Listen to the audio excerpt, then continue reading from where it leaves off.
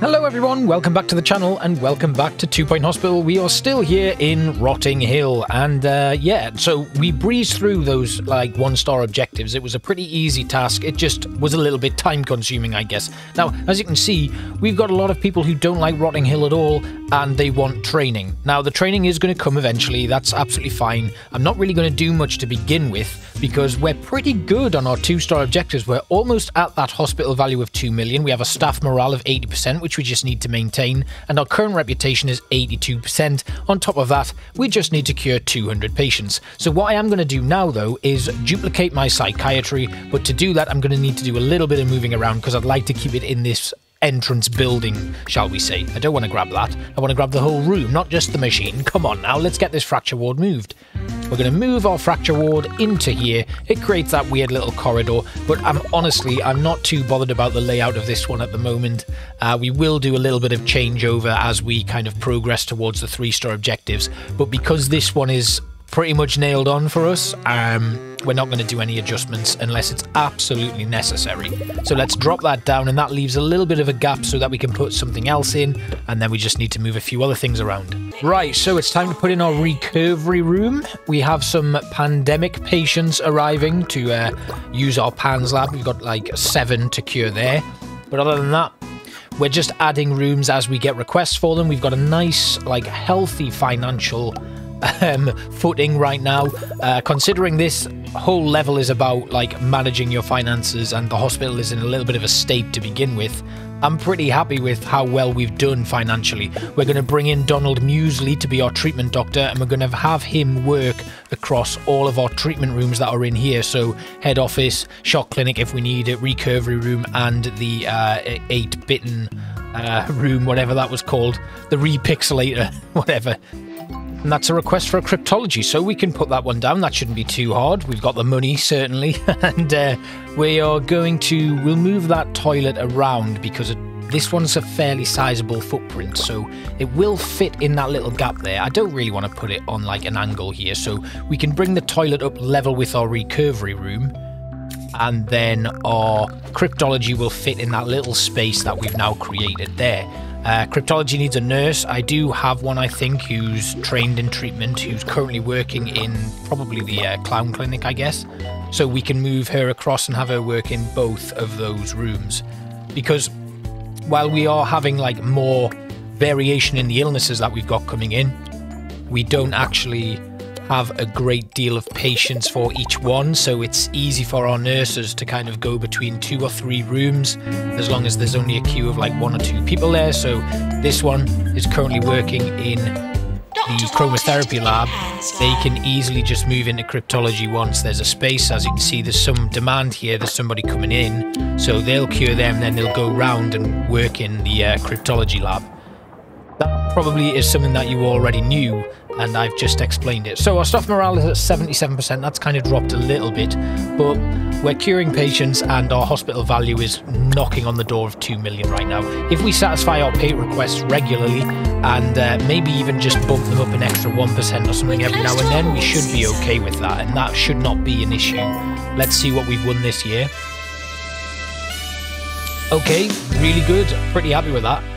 Hospital, the only ones that we didn't get were no deaths and best research hospital. That's kind of my standard. Like, no deaths is a surprise, and best research hospital only happens when I can be bothered to do it. Right, our GP's officers are getting some hefty queues, so I'm going to grab the jab master.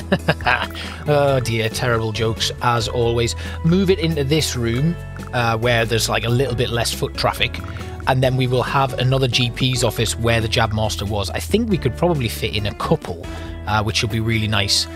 One thing I am concerned about regarding these queues in the GP's office is it's probably because I don't have any other diagnosis rooms. So they are constantly going to get like a GP's appointment, then they'll go to psychiatry or something because that offers like diagnosis, or they'll go to the ward and stay in the ward for a little bit, and then they'll come back to the GP's office, and then they'll keep going to the GP's to see how far they can get towards a diagnosis, which isn't good. So we're going to have to think about getting like a cardiology, a mega scanner and all of that sort of stuff. We have a new GP there, we'll put them in and we'll have them working GPs only. And look at that, queue at reception that goes out of the door and is threatening to curve round and go up the street. So we should probably have a second reception desk in, and this is kind of making me wonder if we should do a little bit of a redevelopment and get a proper reception area in and really sort out this queuing situation, because it's holding things up a little bit and probably affecting our staff morale, I guess, as well as the hospital value, because we aren't getting people through quick enough to make a profit. I think I should probably revisit some of my staff rooms and just make a few adjustments to them, but for now I'm putting a load of arcade machines in, hoping that the staff will just use them from time to time. Maybe what I should do is actually allow them to leave rooms when they're not working in them, and then they could maybe walk off and play an arcade machine for a little bit or something. But at the moment our staff rooms are terrible. They're not actually helping the staff morale at all, so that's something that we do need to keep an eye on. And there we go, another nice sweep on our yearly awards. But I'm not too fussed at the moment, because what we can actually do to increase our staff morale is just give them all a nice big pay rise. So if we knock out all of the other objectives first, we can then just start handing out paychecks to everybody. Like, I mean, at some point I will probably come back to this level, or like I'd like to revisit a load of the levels at some point just to kind of see how far we can get or what have you. But for now, I'm not too bothered about how much I'm paying people, because what I can actually do is I can just sack them all when I want to come back here, rather than restarting the level and having to do the objectives again. Anyway, we're going to hire a few more janitors, because I've just queued in a load of upgrades and I don't want things to get out of hand in terms of like cleaning and maintenance of our stuff. So we're just going to hire and train some more staff. We're going to get diagnostics, and we will have... who can we put in here? We'll have Titus go in. Like, I know he is a psychiatrist by trade, but it would be nice to have him do treatment and diagnostics as well, just in case. I'm trying to kind of work out what a decent combo in terms of, you know, we could get him to a level 5 psychiatry and then just have him work in there, actually. And I think, like, if I was to come back to this level and do it, like, a bit more long-term, we'd just bring in staff and train them up one by one, and then eventually we'd have like specialized staff for each room. You can see these queues are getting a little bit out of hand. We have an epidemic to deal with as well. Right, things are starting to stagnate here. Our staff morale hasn't really budged. We're curing patients, but very slow, and queues are forming everywhere. So it's a little bit of a nightmare. Probably time to do our redevelopment. And the idea that I have is we've got 4 buildings here. So what we could do is have like a diagnosis room in like diagnosis building, and then a further diagnosis building, and then treatment rooms on this one on the right here, and then another one over on the left, and these two would just be in the middle, focused more on diagnosis or something like that. I'll maybe move my reception desk right into that middle building and then have everything kind of grow out from there. So 2 sets of diagnosis and then treatment, but we'll jump ahead and I'll explain what I've done. Right, here we are. So I did move my reception desk and GP's offices. I then had 2 psychiatries in this building, as well as a pharmacy, my training room, staff room, general diagnosis and a cardiology. I'm just hiring a few more staff just to help us out here, because things are still moving a little bit slow and I need people to now work in that general diagnosis and the cardiology. So I'm just going to bring in a load more staff, and then we can start specializing and training as we go. And then over on the left, you can see we've still got quite a few treatment rooms there. In this side on the right, we've got like a couple more treatment rooms, as well as the ward, which can be dual use treatment and diagnosis. And it might well be that we start to specialize that. I've got space here to build another kind of a toilet maybe, or another staff room. Well, we do have one in that building already, so we don't necessarily need to do that. I'm just going to put a toilet in instead. It's not going to be a big one. Again, we don't have a lot of space here, so it's better to just kind of keep everything small. But once we've unlocked all of the plots, that should change and we can really expand it. Our prices are hovering at around about the 30–40% increase mark, I think. I can't remember what it was last time I checked. But if I wanted to, I could lower them. Although at the moment, my current reputation of 95%, it doesn't actually mean that I need to reduce my prices. But if I did have to, I could do that. We've had a bad year for awards, but that's not too much of an issue. We've almost cured our 200 patients, and I'd quite like to keep the money rolling in. As you can see, our reputation is increasing as well, even though our prices are pretty astronomical. So that's not too bad. We can keep the money rolling in, which means if we do need to boost our staff wages to get the morale up, we can actually do that. Our hospital value is way over 2 million now, And yeah, we're looking good. Actually, what I'm expecting is these objectives will just increase. So we'll have to cure more patients, have a better reputation, a better staff morale, and a higher hospital value. That seems to be the trend for this level. So it would be good to kind of get a jump on that hospital value and keep our reputation high, and then the rest we can just do residually. As long as we're having profit rolling in, we can just upgrade our staff's wages and everything's fine. Our staff morale is starting to creep up, and one of the reasons why it was suffering so much is because I have a lot of staff who haven't yet been trained who are waiting for it. Now that's a 5% decrease to staff morale, and overall that will stack up, and that could be a reason why the morale is fluctuating so much. So we're duplicating our training room right now, and then we're going to start really hammering home the training schedule for our staff. Another reason why it's taking so long is because I have such a low staff profile that a lot of my staff are working rather than being trained, because I don't want queues to get out of hand. But once that diagnosis that I've just queued up is trained, I'll start training my GPs again, and hopefully as they level up in their GPs skills, they should be able to cope with the queues a little bit better and process patients a lot quicker. And they'll also be backed up by our other diagnosis rooms here. So we're going to upgrade our Easy Scan and our Heart Racer, because the staff that currently work in those are being trained at the moment. So it's a good time to get that done. And then we just need to get a lot more staff trained, and we'll satisfy some pay requests now as well. And hopefully the morale will come back up, and we are just about curing our 200th patient, which is really exciting because these 2-star objectives have taken a little bit longer than I was expecting, and on what is quite an easy set of objectives. There we go, 200 patients cured. Aha! Found ya. Gotcha! Right, okay, that's the epidemic done, and we have a load of staff promotions, and I assume it's because we've just trained people and they were already at the next kind of like XP level. So once we train them, they automatically level up and are ready for training again. I think that might be how it works, because it's very strange that we just had 3 promotions on the bounce after completing the training of 3 staff members. But I'm going to now give everyone a 5% pay rise, and that should get us over the line and complete our 1-star objectives. You can see our 2-star objectives. God, 1 star was a while ago. There we go, we've done it. 2-star objectives complete, and I think we'll probably just repeat that same method. We'll get our hospital value up, our reputation is pretty much fixed, so that's fine.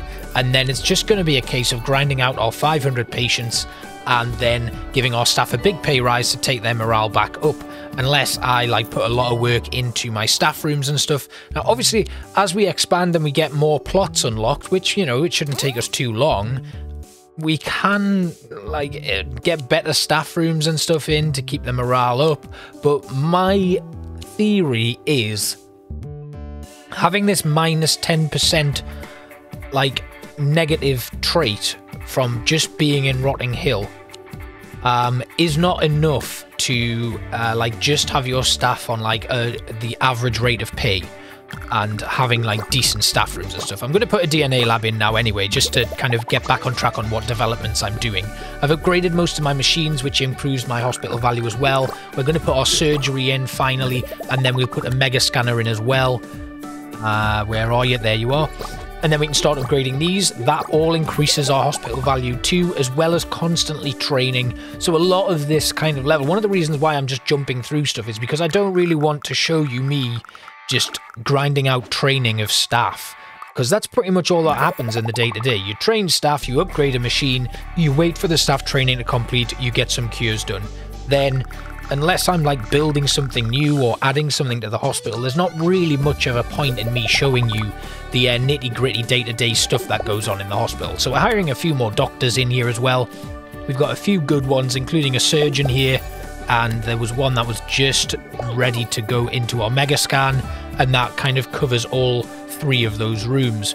Coming to the end of a year, and we're doing pretty well now. I think I have a plan moving forward, and that plan is obviously very much like the last level, going to involve heavy like investment in marketing, in particular towards our pharmacies, because that's where the quick cures come in.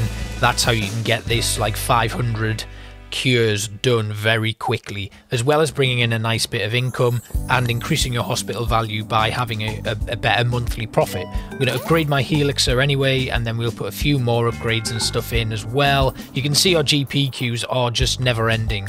And let's duplicate some pharmacies in preparation for this next kind of phase of development. So I'm going to put 4 pharmacies in right across here, which is going to overlap with that entrance a little bit, as you can see there. But that's not worrying me.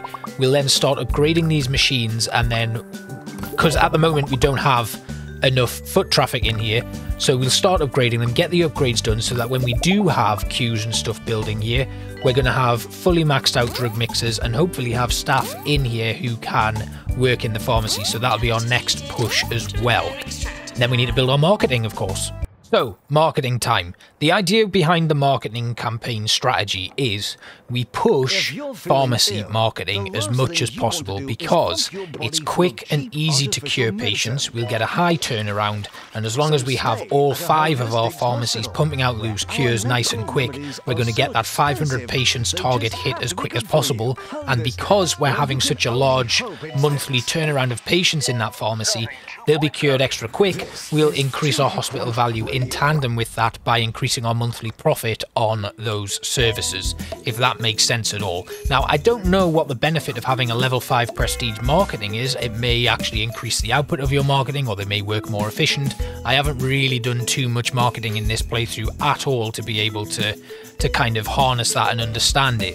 But we're going to do level 5 prestige anyway on the room by throwing down a load of gold certificates. As you can see, I'm not taking too much care with the layout of this room, and it's probably because I don't have blueprints, but I could maybe do with making some blueprints for toilets, staff rooms, marketing, the extra kind of stuff that I've not yet done. And I might do that before Croquembouche. So we'll start a marketing campaign immediately for our pharmacy. It will last 6 months because I've found that's been the best kind of thing for me. Great stuff. So our marketing's going well, and yeah. Oh, what the hell's going on here? Oh god, everything is falling. There's so much vomit and litter. I've got how many? I don't have any bins. There's no bins here. Where are all the janitors? Why aren't they cleaning this up? Oh my god.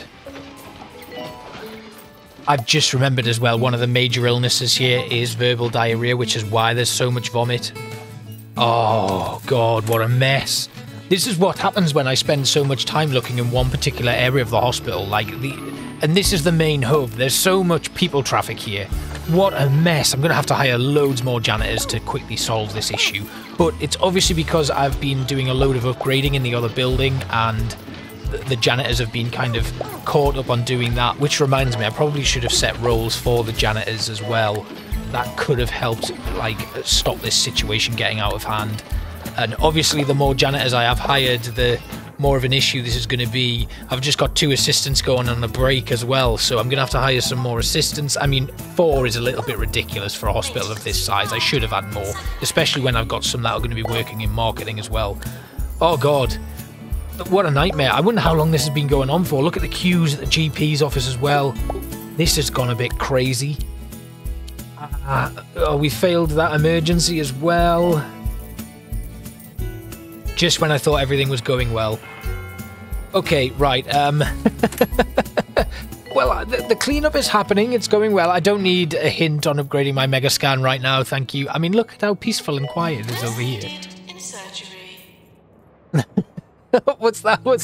The wheels were definitely threatening to come off there for a moment. Right, I'm not going to upgrade my drug mixers until this mess is sorted, but I think we should probably consider adjusting the layout of this room because it is a nightmare. Right, the queues are spinning out of control, so we're going to build a few more GP's offices, but first I'm going to hire some GPs who I can actually have to work in those offices. You can see now, I don't know if this is a result of our marketing campaign and they're coming to the GPs first before they move on to the pharmacy. If that is the case, that's not too much of an issue because they'll get through the GPs pretty quickly and go straight to the pharmacy, and then they'll be out of the hospital. Another thing I need to remember is there is a soft cap on the patients you can have in, so it might have been worth me actually sending all of the patients home after the marketing campaign or during the marketing campaign or something like that, and then I would have known that the only patients I've got in the hospital, or predominantly, most of the patients in the hospital are going to be for the pharmacy, which would have helped. But again, I'm risking my reputation in doing that, so it's a very fine line to tread. Anyway, we have now got another 3 GPs officers. I'm going to bring in a few more doctors. I don't want to pause it. It's getting a bit chaotic. I wasn't expecting this. They lulled me into a false sense of security on this one, guys. Right, so GPs, let's train some GPs. We did bring in a couple of like no-skilled trainee doctors there that I'm going to train up, and yeah, we'll have this Megascan one do it as well. That works because then they can kind of, when they're not working in the Megascan, I mean they probably will predominantly work in the Megascan, and then they can come across to GPs if we really need them to. I think putting our prices up is going to be a good idea now. We're at 20% at the moment. We're going to bump it up to 50%. I think that works. Our reputation's pretty solid, so I can't see us needing to... If I'll monitor it anyway. If that starts to drop, I can lower my prices again. But considering we're coming to the end of this marketing campaign, we want to push our hospital value up as much as possible. So increasing our prices while we're getting new patients into the pharmacy, that's a perfect combo in my opinion. And I think that's how we're going to complete the other 2 objectives for this level. Staff morale's a different kettle of fish though. Right, we've kicked off our next marketing campaign. We're curing a nice amount of patients now. It's kind of moving up a little bit quicker, and our hospital value's taken a little bit of a jump too. Let's see what awards we've won this year. I'm not holding out much hope. It's been a bit of a chaotic year, so I'm guessing we're only going to get a few. Yeah, that makes sense.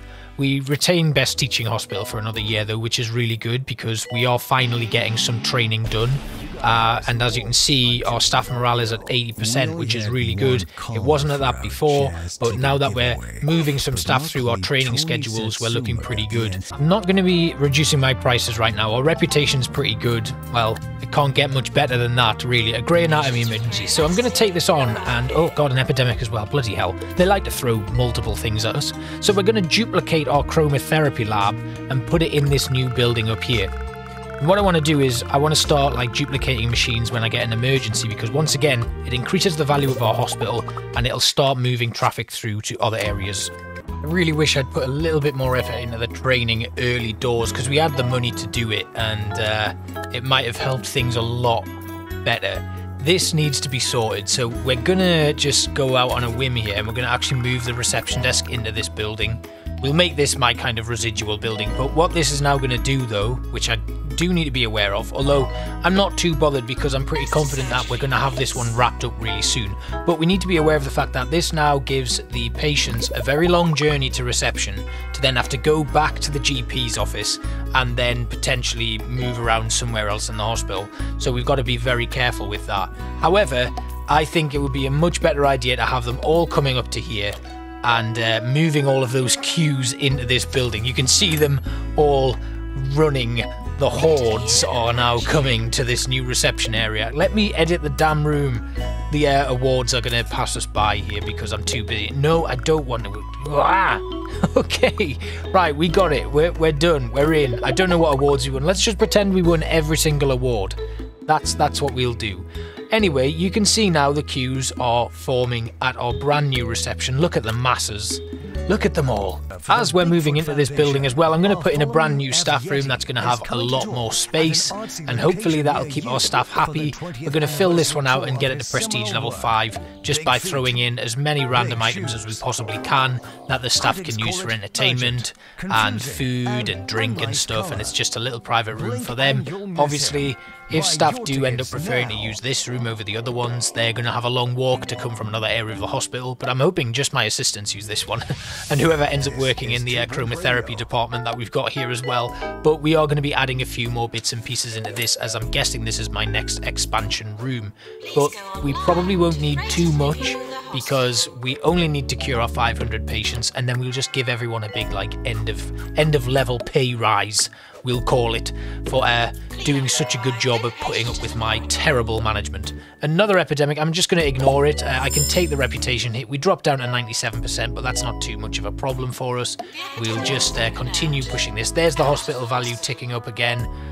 And I don't know if that was complete. I'm pretty sure that was already completed, and I might have dropped and then increased. I haven't been keeping an eye on it. But we are at prestige level 5, and that's that done. Excellent stuff.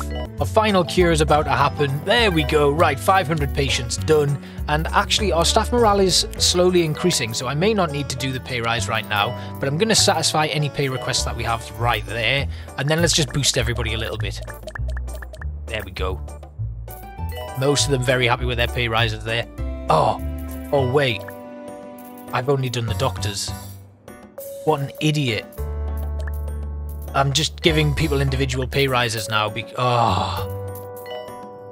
What a nightmare. Right, we'll just make sure everybody's happy in the doctors. And then, yep, that's looking good. Everybody fairly happy with their pay rises. Oh, I can't believe I've done that. Anyway, we'll go to all this time, and we'll just give everyone a flat 1% pay rise, which means our doctors are going to be very, very overpaid now. So we'll just boost this all the way up until everybody's relatively happy. That looks good. Our assistants, we'll give them pay rises individually. Yeah, that's looking good. And oh, another epidemic. Leave me alone. I'm not doing it. Let everybody get infected. And then boosting this lot again. Janitors, very happy. Excellent. Right, this should see our staff morale get up to that 95% mark. And we can actually say goodbye to this level. But I have learned quite a bit this time. Mainly to make sure that I'm doing training regularly whenever I can afford it. Because that's one of the reasons why they were so unhappy. Like, that 5% negative impact, as well as the 10% from Rotting Hill, has been a bit of a nightmare. The staff morale thing has probably been the most difficult objective. Everything else kind of happened, like, in tandem with the progression of the level itself. So while these were easy objectives to complete, they were pretty time consuming. And you can see now, even just by giving them the massive pay rise, that staff morale is only very slowly increasing. Maybe I could have put a bit more effort into my staff rooms, or making sure that I have a large staff footprint for this level. But there was a lot to kind of pick up on and a lot to learn. Everybody's fairly happy, but I am just going to give them another little pay rise. Let's get them all green. There we go. Right, everybody's green. Green with happiness, not green with envy. Everyone else working in other hospitals is going to be green with envy at the pay that these lot are getting. We are at 90% of 95. And I kind of learned a little bit more about the patient flow. Whilst these GPs queues are pretty high, I'm wondering if just having a few more diagnosis rooms would have helped that kind of keep reduced. But do remember, I've not done a lot of training in this one, so that could be another reason why the queues are kind of spinning out of control, because my doctors aren't fully trained up yet. And in previous levels, I always made a little bit more of an effort to train them fully. And there we go! 3 stars in Rotting Hill. Let's tackle Croc and Boosh. Oh, I'm very excited about this. We are almost done with the base game of 2 Point Hospital. It's been a long journey, and this was something on the channel that, you know, it was only like a sporadic thing for me, and then I got really into it, so it's kind of really took off for me personally. I know a lot of people don't watch it because it's an old game, but I wanted to finish it. I don't like leaving a series unfinished on my channel, which is why once this done, I'll be revisiting some of my other stuff in the weekday kind of releases of content. But I would imagine, like, if I was to do this again, we kind of effectively have 2 different hospitals here. We've got 5 there and then 5 rooms on the other side, and you would kind of have 2 reception areas on either side, right in the middle, and then have those patients funneling through into different areas. This might be one that I revisit in the future and kind of make it look really aesthetically pleasing and just kind of rebuild it from the ground up. But I hope you enjoyed this episode. Thanks for watching, guys, and I will see you next time. Bye-bye.